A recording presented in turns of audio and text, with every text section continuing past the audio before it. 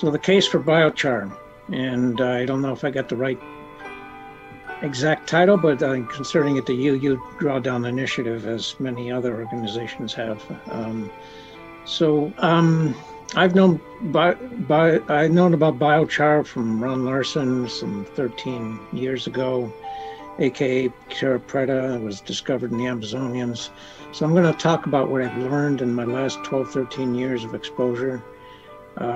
Starting in Denver, I moved to Whidbey Island 2 years ago. But I learned it through Ron Larson. Any of you that have been long-term biochar enthusiasts know that Ron Larson. He's 87, lived a few houses away from me in Golden, Colorado before I moved, and we'll get to that. I have this in case I needed it. So I have a bachelor's in geology from the University of Washington, went on for my master's and Ph.D. at Brown. I'm a paleoclimate guy. I've studied ice ages as a stable isotope geochemist and micropaleontologist, and worked in oil and gas various times. I went back paleoceanographic research in 1995 in the Mediterranean. And so I've been quite involved and just gave a talk on this last 70 years of paleoceanography and how that enhanced our view of climate change through time, including our own, greatly influenced by my advisors, giants in their field, John Embry, Wally Broker, Bill Berggren, and others, Bill Rudiman. And when I retired, I started teaching OLLI courses, Earth's Climate, Past, Present, and Future Concerns and Solutions. And one of those solutions was biochar. So, my CV can be found on that Denver Climate Study Group, as well as the biochar tab, as well as this presentation that I put on the bottom link here, denverclimatestudygroup.com. If you go to the biochar tab, you'll see resources, and somebody can put that in the chat. It might be, you can save it and look for this presentation as well there. I just loaded it up. So the why, what, resources, the case for biochar sequestration, per the blog spot that you gave, I don't know, an email or somewhere. You know, I'm a member of the UU Whidbey Island. I'm UU from years back. I moved here. I joined CCL. I joined UU CWI. That's where I met Gary, and where he dragged me into doing this presentation, basically, introduce me to you and so forth. Thanks, Gary. You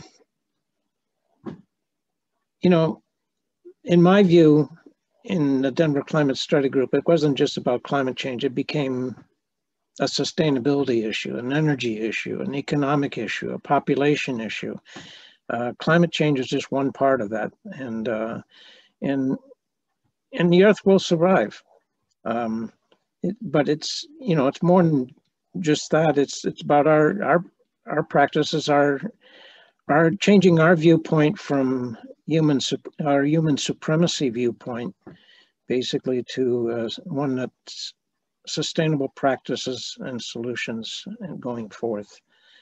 Choices we make now affect our more than our grandkids, several generations future, and it's our sustainability. So why is biochar important? It's good for soil regeneration. It's also for sequestration. So then that way it's a win-win situation for the soil, for the environment, and for sequestration, taking out the excesses that we've put in, unbeknownst to us, with our use of fossil fuels, and trying to wean ourselves off that for the change for the better is what all this is about. And it's why it's all hands on deck for sustainable practices and methods of doing it. So I want to get into terminology briefly. Carbon neutral, carbon negative, and carbon positive. Carbon neutral is the age before the Industrial Revolution, basically.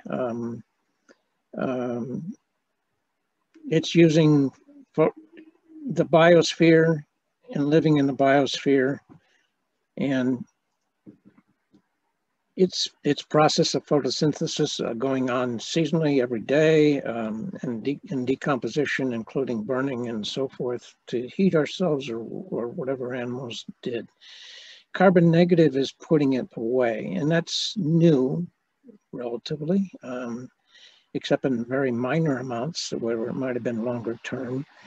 But carbon positive is burning of fossil fuels, making fertilizer, using natural gas, using it for transportation to farms in terms of fertilizer. So I have those listed under fertilizers, but any fossil fuel use, coal, natural gas, oil, are carbon positive. It's taking old photosynthesis and that's been buried in the ground for millions of years or less, and that's become available for us to mine in coal or extract in drilling oil and fracking oil and gas, basically. We have, according to the IPCC 2018 report, 11 years to stop runaway climate change, basically. And I've taken some of these slides from Deborah Cook, and then I've taken some from a CCL presentation you'll see later.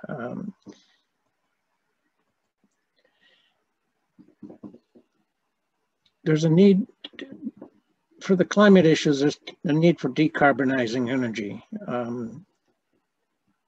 in all its forms, for electricity, for transportation, for manufacturing.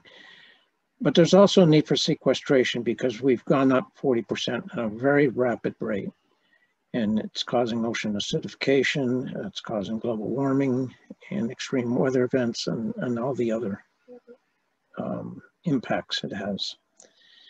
So what is biochar? You see here a picture, the definition link in Wiki, and it's fair. And this is a soil in the tropics in the Amazon. And this is a soil also in the tropics in the Amazon. It's unusual to be dark because of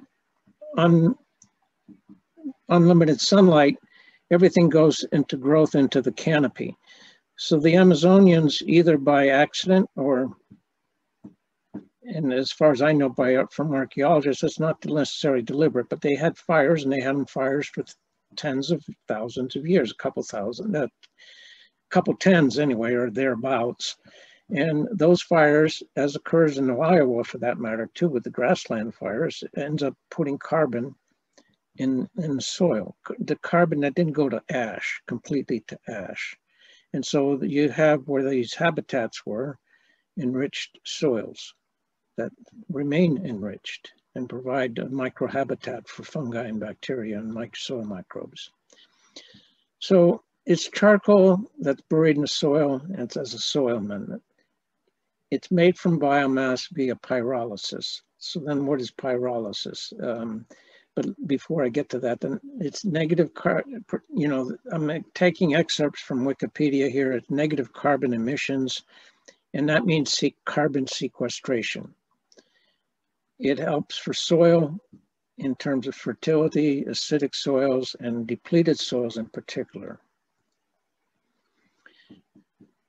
A word of caution here. So it's charcoal, but don't use commercial charcoal because it's produced at a different temperature to leave some of the tars behind for ignition for heat product, basically. So it's not exactly the same. The biochar we make from waste ag essentially goes to 450C to 500C, and it's just leaving 99% carbon left in the honeycomb structures of that cellulosic property, those cellulosic properties. You know it from being at campfires. You see those spurts of air, of gases, and they're burning in the fire. That's pyrolysis gas, that's wood gas, and mostly wood gas is carbon monoxide and methane coming out in that process of heat. So there's a pyrolysis, there's a pyrolysis gas, there's a luminous burning of that gas, and there's the combustion products that go out, leaves behind a char, and the same thing for the campfire. what you see on the surface here is ash, but the charcoal, if you could, any fire you have, you got remaining charcoal, save it. Don't use it to burn to the next fire. Save it and crumple it and distribute it in your garden or yard or whatever. It helps sequester carbon, basically, as opposed to completely burning it. Pyrolysis, fire in an oxygen-starved environment. And this is an example that Gary and I have been doing at my home or neighbor and Pacific Rim Institute on Whidbey Island. You essentially have a tub. It's got no holes in it. It's not being a good Boy Scout here. You don't burn it from the bottom. You burn it from the top, and it's slow to start, particularly if it's not really dry. Ideally, 20 to 25% maximum moisture content in that wood. And you start it from the top, and it radiates down. And of course, it's going to be oxygen starved at the bottom. But the heat is going to continue to create wood gas out of that wood that's at the bottom. And this is too full in this case, but and we learned a lesson, but I got a picture here to show you. It should be 2/3 full, not as high as this up. And basically, you see it burning here when it's going, and it's clean, relatively clean. It's not necessarily it's emission free, and that is an issue, but we're trying to make it with the skirt to curl it so that it's emission free as possible. When it's all dying down, the wood gases are embering. There's no ash yet.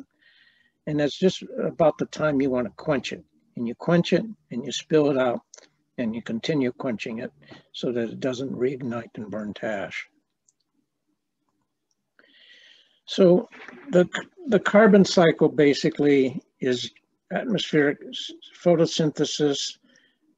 It decays or burns or used for food, and it returns back to the atmosphere. In 1 year, 2 years, 5 years, forest decays longer, so there's going to be variable amounts, but that's a biospheric regeneration, basically. With biochar, you're taking about 20 to 25%, and you're sequestering it in a recalcitrant carbon. It doesn't react. It remains in the soil for hundreds to maybe thousands of years. The rest will, you might say, is accelerated when you just burn it in the atmosphere like that. It's accelerated decomposition instead of 1, 2, 5, 10 years of what might happen in a forest. It's accelerating it into the atmosphere. And yes, that's a drawback.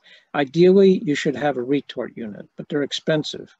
And out of the retort units, you can capture that wood gas instead of burning it and make a biofuel. And there's research at National Renewable Energy Lab to do just that. Or use the heat somehow for pre-drying your stock or your feedstock or for heating greenhouses or whatever. And of course, there's a carbon monoxide issue potential too, so you got to be careful. So it can be used to address some of the most urgent environmental problems of our time: soil degradation, food insecurity, water pollution from agricultural chemicals, and climate change. Soil fertility, as you know, by natural means as opposed to natural gas generated fertilizers. You could reverse.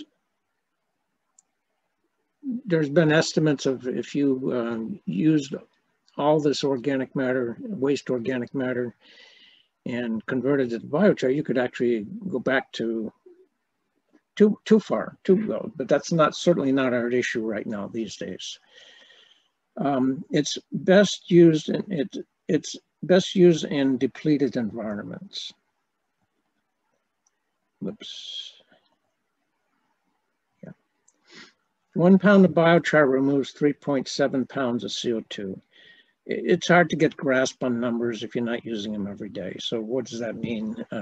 You know, even I am at a loss exactly to be familiar with the terms every day. The benefits: it fights drought in that it retains moisture in that honeycomb structure.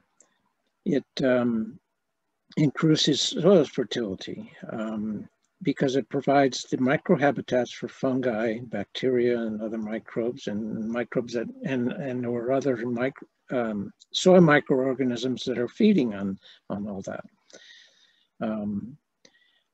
We're still learning about our soil, and I'm still learning about biochar, even though I've known about it 13 years. As you'll see some of these slides, that we're continuing research is going on to understand it better. Improved plant health, cleans up toxins. I know Norm Baker in Sequim, Washington, uses it in his chicken coops to help absorb the urea, and then essentially it makes it's essentially being inoculated properly for use in his garden later. So from a simple cook stove to sophisticated retort units, it's transportable. And when you got a retort unit, they cost a lot, maybe $1 million or whatever. And so thus you can't have those in every corner or every county or every town for sure. So then it becomes a balance of issues of how much are you willing to transfer? What's the cost of transportation? Is it a fossil fuel transportation means? You know, all these things have to come into consideration for determining what you're going to do in terms of burning it versus bringing it to a retort unit. And where is that to begin with? Here in Northwest Washington, we're looking at a multi-county centralized agency to do that. So the T-LUD is a top-lit updraft unit cook stove. If you have that flame, as you see in the upper left here, and you put a plate on it, you can cook on it. And so otherwise, it's another way of versus a flame cap kiln of creating biochar. The emissions are much better in those cases than an open kiln. You know, if you can somehow get the heat exchanged for heating your greenhouses, the mobile gas pyrolysis unit, and so that's another point. If you can move those units, fine, but some of them are really too big to be, or the efficiency degrades too.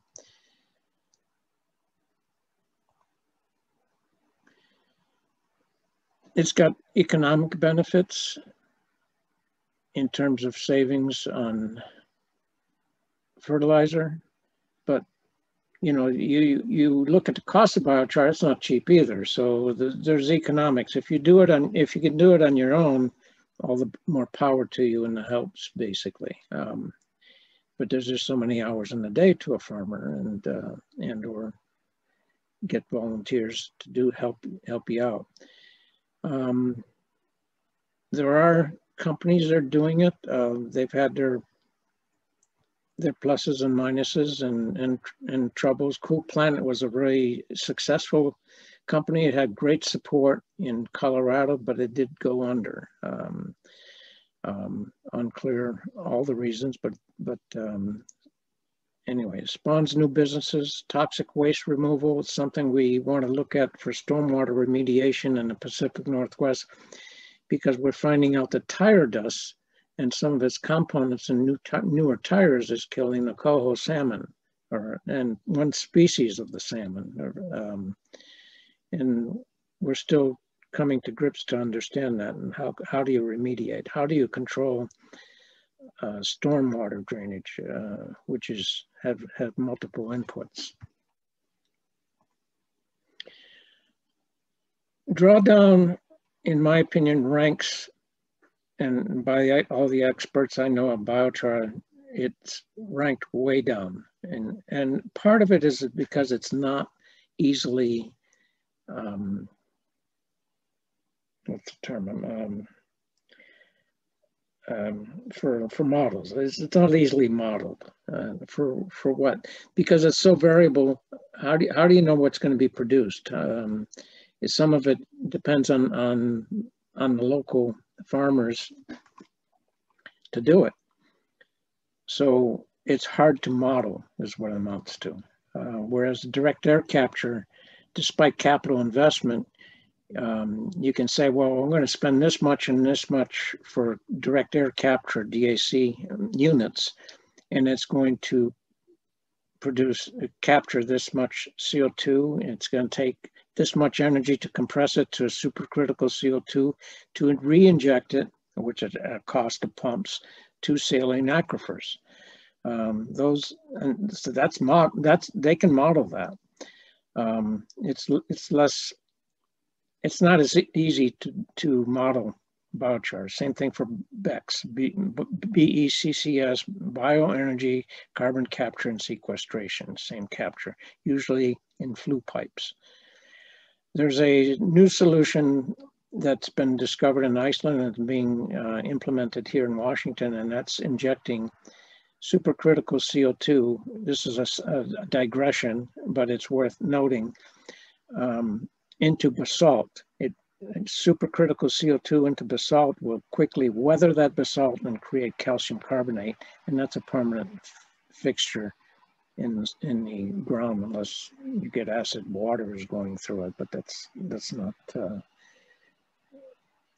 that's normal weathering is what happens. Remember, we emit 36 to 40 gigatons of CO2 each year.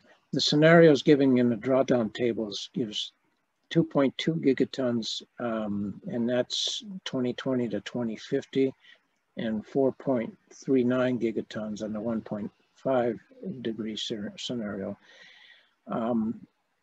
in that table of solutions, basically. So a very small amount is measured in here in this case. So why hasn't it gotten green traction? Lack of knowledge, no demand. You need places like California or Colorado that are burning up that appreciate. We got to get rid of this biomass and not just, and if we're going to burn it, why not save some of it for ag benefit? So lack of supply in some cases, the need to dry your feedstock is important. Regionalization, raw material availability, and the application is complex.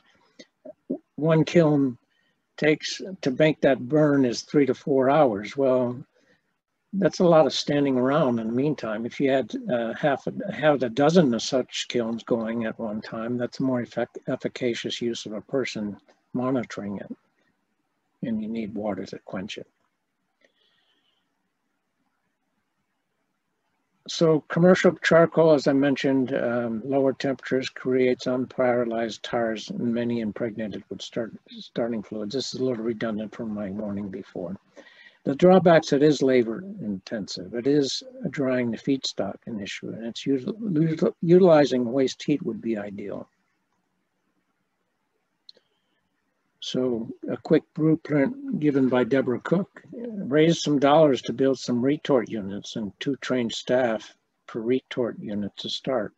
Create national nonprofits, get pilot money to do this from your legislature or other grant agencies. To manage the funds, to choose types and sites of retorts, train staff, and we're doing that here in Northwest and need to be done everywhere else. So Jean Nightingale, is she here, by the way? I don't know.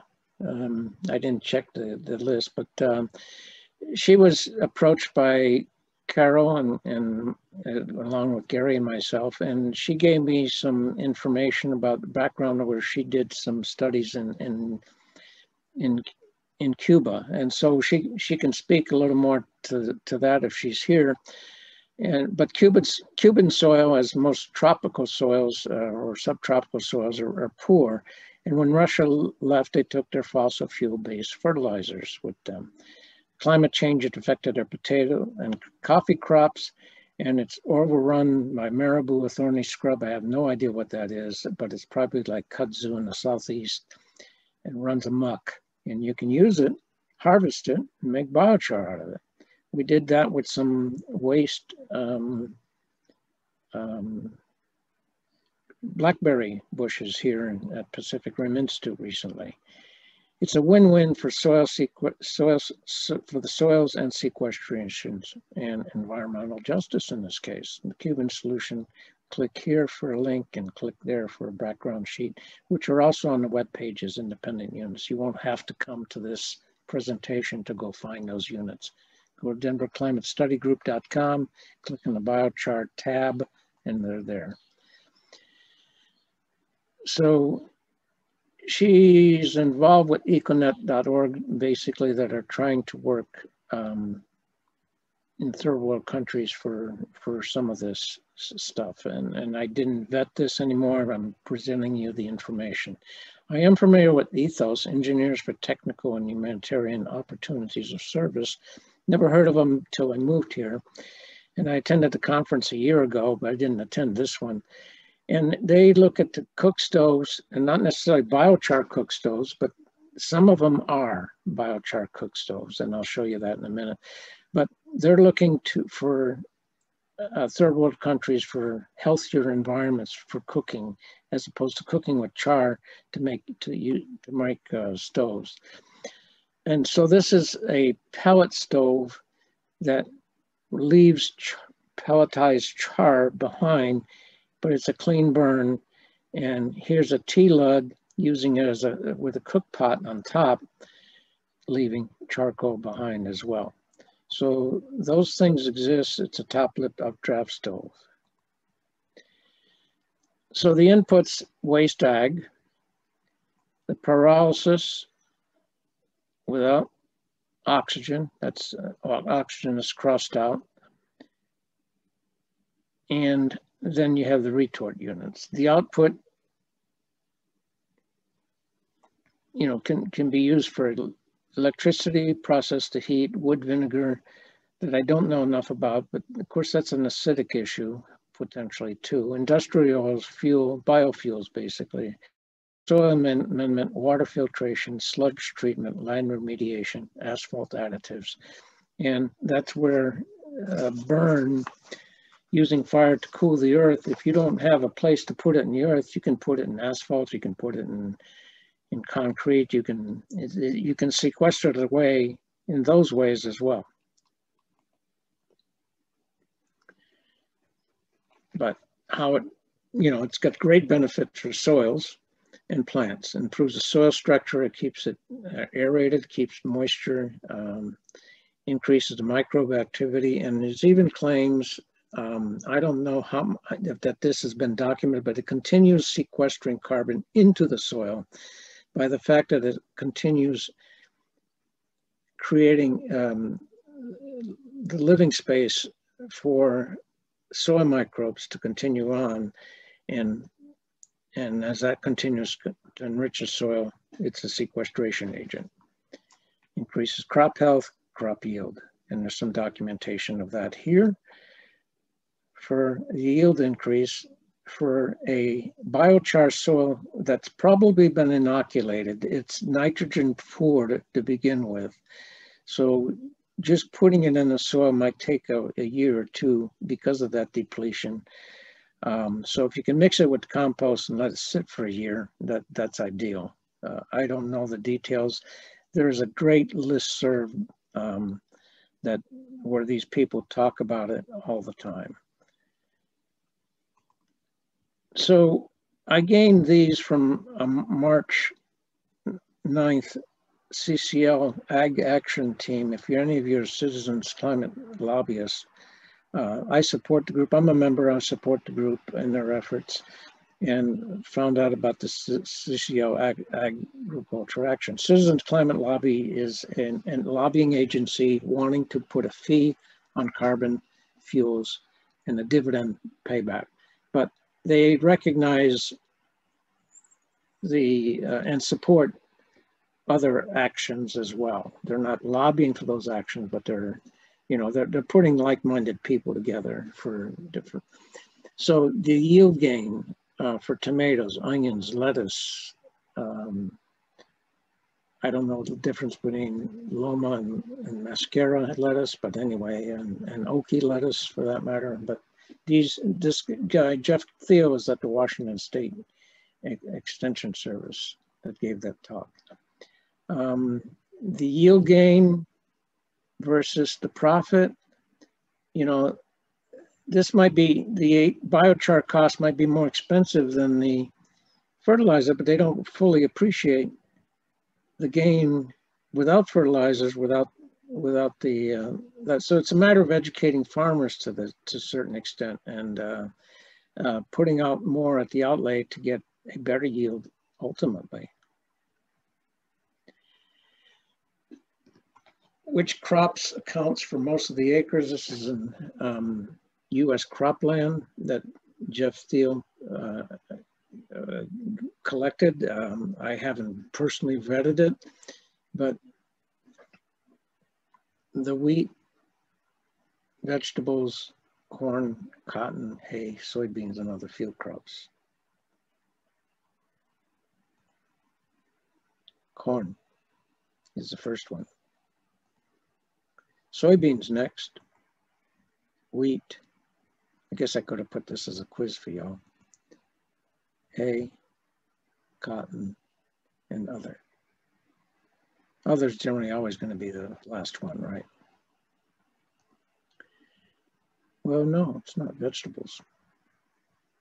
Others, I stand corrected, sorry about that. But they're down there. So he's got this table, and I'm not going to address this, but it's there for you to peruse and think about, and maybe get a hold of Jeff Thiel. I don't have his contact information handy here, but anyway. At scale, the carbon storage is documented here, basically.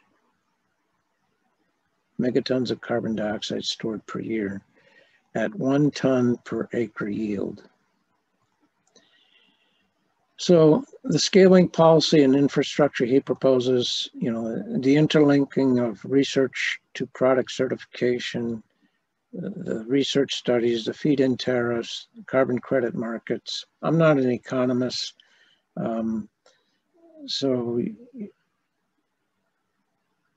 we need those people to help us understand and educate the benefits, the cost benefits, the business economics for making it successful. My 4 favorite websites, I list them here: U.S. Biochar Initiative, and particularly their education section. I got a whole bunch of videos and slides and ways to learn more about it. IBI, Carbon Brief, and Wilson Biochar, if you want to do it on your own here. She'll do flame cap kiln as well as the Oregon kiln, or as well as the Ring of Fire, that she calls it.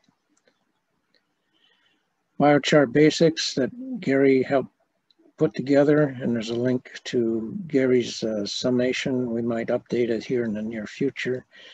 But if you want to see Alan Bates, who's the author of the book Burn, one of the co-authors along with Kathleen Draper, he gives a good 30-minute YouTube video of how this is a solution to our climate cycle crisis. So my contact information is here. The slides are available at Denver Climate Study Group. And with that, I'll stop sharing and see if you got any questions. I put in the chat a Washington state law that passed this year, which does require that the Department of Natural Resources deal with the biochar issue. I didn't know that. Yeah, it's rather vague on what it's going to do, but it at least mentions biochar. Okay, and I can't maintain looking at the chat or while doing the presentation. So, thank you, Gary. Do you know about it? Well, I just learned about it from Bill, as a matter of fact. No, I didn't, and I'm encouraged to learn about it because other people have mentioned, alluded to it without giving me a specific. So out here in Washington State, we've made great strides in climate justice and environmental justice issue in this last legislative session. But I want to thank you, Paul, for this comprehensive. It's a huge area. It's a huge area. And one of the reasons it's in the biochar book or drawdown is that it's doable and scalable. Yesterday, we had our 5th biochar demonstration at the Pacific Rim Institute. And it is gaining increased interest. This is a small scale, very rudimentary example of how you can make biochar with just scavenged items. We use basically what we think was a what we think was a hot water tank for an industrial purpose cut in half. So it's about 3 feet high and about 3 feet wide, 3 or 4 feet wide. And we use a metal screen made of tin around it to accentuate the process. But it shows, it demonstrates to people just how clean a process it is. When you're burning this material, the fire is on top and the material that's being pyrolyzed or baked is releasing gases, as Paul mentioned, and feeding the fire that heats up the feedstock. Yeah, the feedstock. That's the right term. Anyway, my battery's about to quit, so there was one question in the chat, Paul, about what the heck is a retort? Okay. It's a pyrolysis unit that captures that. A pyrolysis unit, you need heat, you need fuel, but you don't need oxygen. And in that process, you convert the feedstock to wood gases. The wood gases are captured, and those can be used in terms of making fuels. And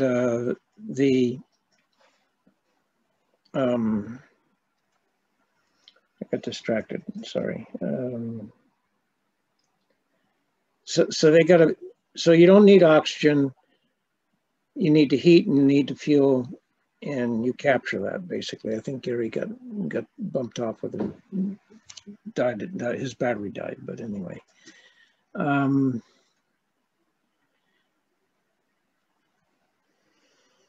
sorry. I'm not well versed in preparing to answer that very well, I guess. May I ask a question? Sure. I'm Jan Thompson in Las Cruces, Mexico. You're frozen right now, to me anyway. Am I? Oh, all right. I can hear you, Jan. Go ahead. Oh, go ahead. Okay. Well, you used a lot of terms that I'm not familiar with. Sure. But I'm not a scientist. I'm actually, what I am is a peace advocate, and my congressional representative, Yvette Harrell, is a Trump supporter. Even after the insurrection on the 6th, she voted against acknowledging the vote. And she's in the hip pocket of oil and gas here in New Mexico. We do rely heavily on oil and gas for our state's income. Unfortunately, we're trying to diversify. She, however, has introduced a bill regarding biochar. And so I'm horribly suspicious. You seem quite dedicated to it. You seem to believe that this is a direction that we could go that would be helpful. Yeah. And it's a way, of yeah, getting. But I don't get it. I don't get it exactly. There's got to be a catch because she's proposing it. You see, I mean, she's just terrible. Well, sometimes we turn off others by saying it's a climate solution. Well, we don't have to talk about climate solution. It's a farming solution. And I think that's probably where she's going with it, and not talking. She probably could care less about the climate. I don't know her or that you're talking about, but meaning sometimes it's judicious not to use the word climate and talk about it being a benefit for the soil. And that's being recognized independent of climate issues. Is it a benefit for desert soil? Yes, absolutely. And the problem is with desert soils, and there was a talk recently, I'm involved with the Ethics and Ecological Economics Forum in Denver, is you can't, the surface application, if it's fine, could just get blown away too. And that's not good either. So you need to till it in, and tilling is not a good solution either. But we prefer to do no-till methods, but you gotta bring it into the soil somehow. And if you just in desert environments, that's more of a challenge.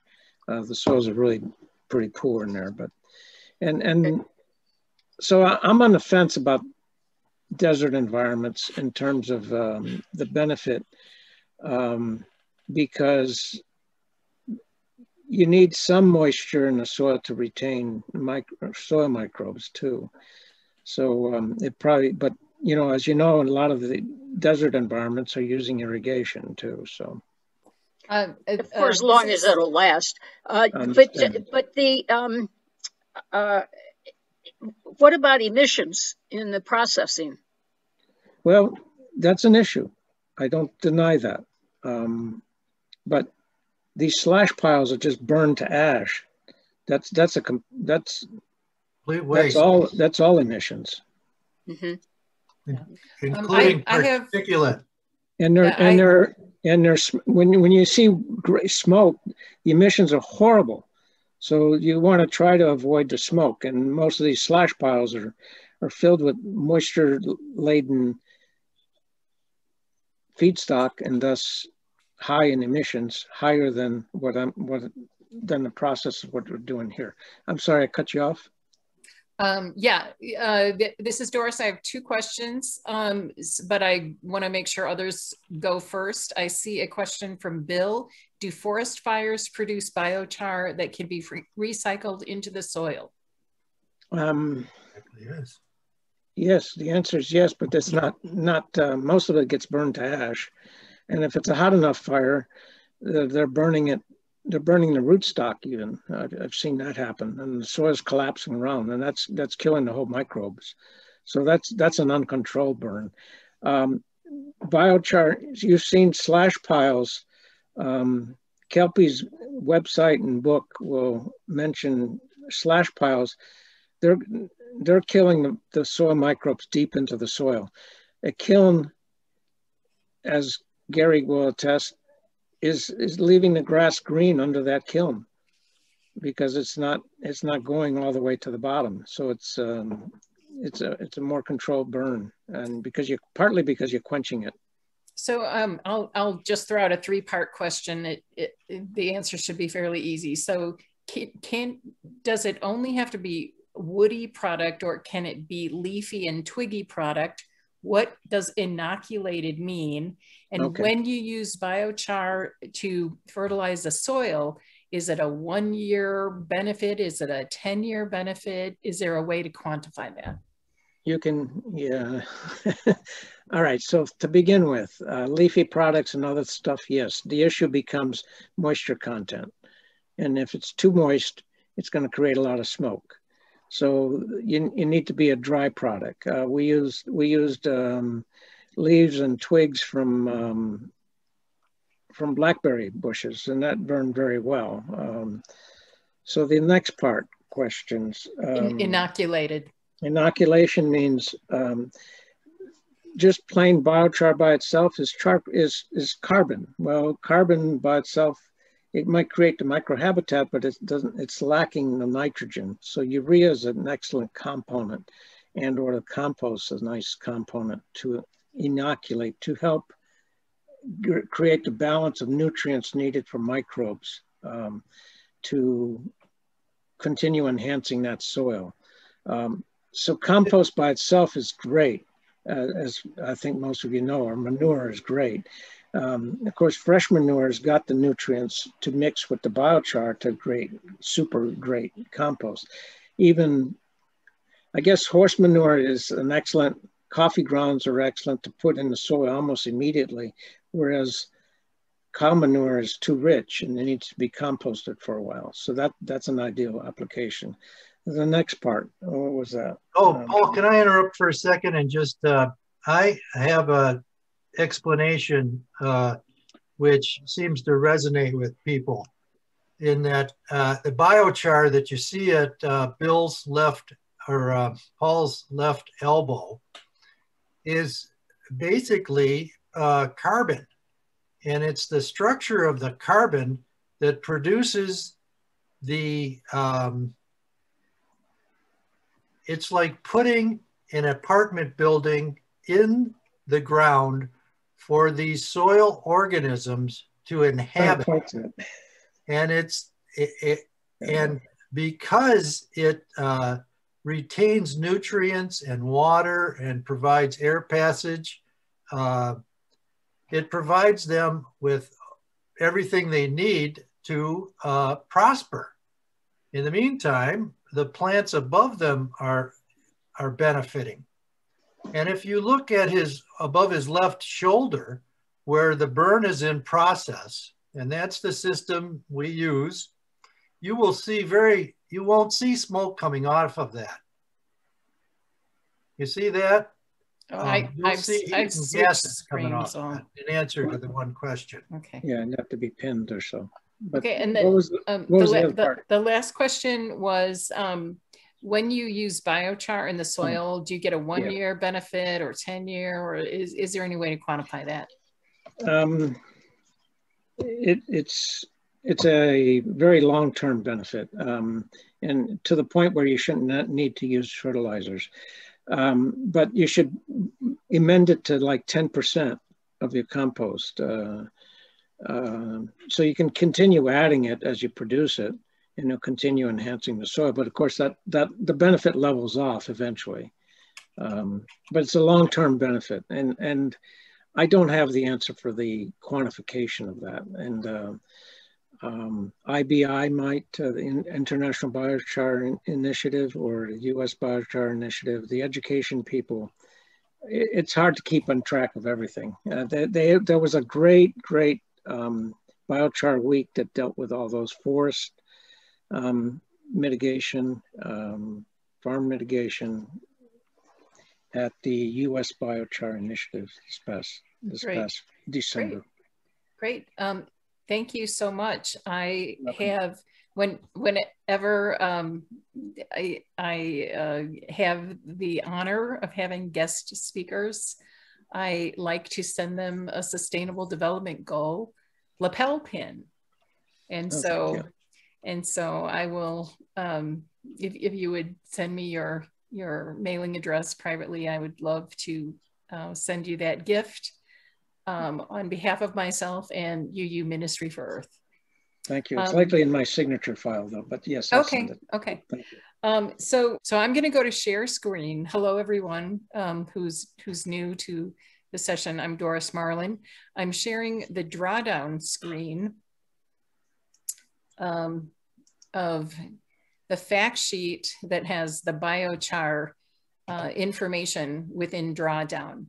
But and I just want you to know it exists with all fact sheets for all of the solutions that are included in Project Drawdown. We are in Project Drawdown because this is an initiative to essentially raise awareness among Unitarian Universalists and have us all become more familiar, practice more actions, learn more together. What we're looking at right now is my dashboard in my Drawdown Eco Challenge.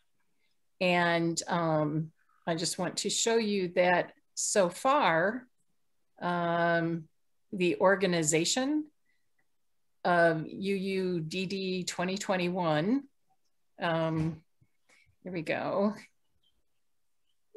We so far have 253 participants. We have earned almost 40,000 points.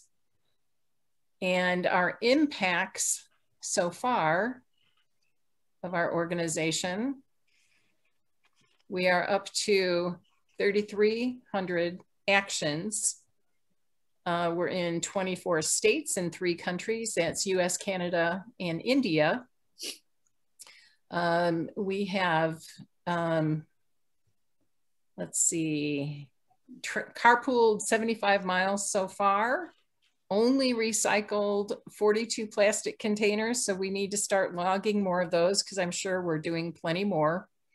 When you choose this action and the action with Natalie that we will be doing next, you will add to what our collective group is doing. So far we've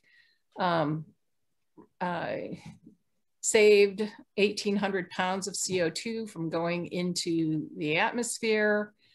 We've contacted 79 public officials about advocacy actions related to Drawdown, any number of things. And this is where you would find it. If you have joined, you can go to your dashboard, look at the impacts for your organization, or even just for myself. So I can look at my own impacts and see what I've contributed.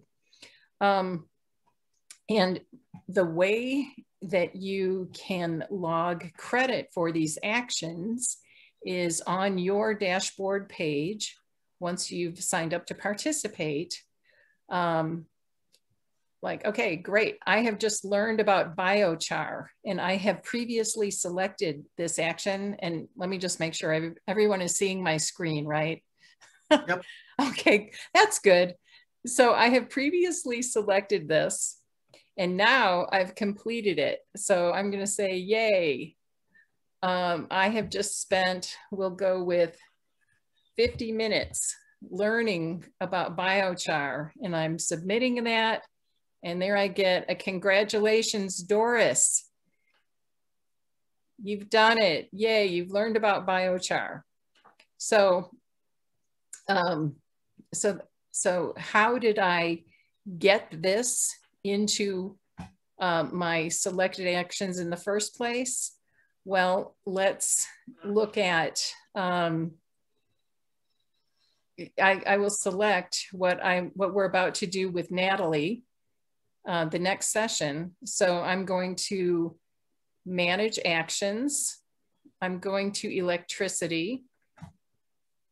And I'm going to, I have already reviewed the actions that are available in electricity. And the best fit is explore other electricity solutions. So that is what will be applied for our next session. And I'm going to say, I will spend 50 minutes learning with Natalie about other electricity solutions. And now I've selected this action. And if I go back to my dashboard, it is now showing on explore other electricity solutions. And once we've heard Natalie's presentation, I will hit this button again and it will give me a one-time action done, just like I learned with biochar. Again, what we're our goal is 10,000 actions by the end of June for the whole UU Drawdown 2021 initiative. So with that, I will again thank Paul and Gary for connecting us in the first place, and transition over to Natalie, because this is really a fascinating and very timely and relevant presentation and discussion of the draw that data centers and all this great technology we have, all this great internet technology is wonderful, but none of us have paid very close attention to the environmental impact of it. And that's something we have to be aware of and figure out how to manage better. So with that,